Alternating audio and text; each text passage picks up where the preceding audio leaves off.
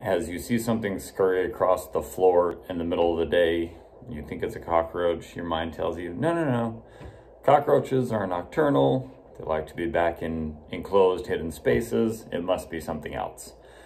Well, it would be worth finding out what that is, because even though that is true that cockroaches are most likely going to seek cover of night and stay hidden when they can, as populations get bigger, then cockroaches are going to be pushed out, having to seek food farther away from their protection and where they're comfortable.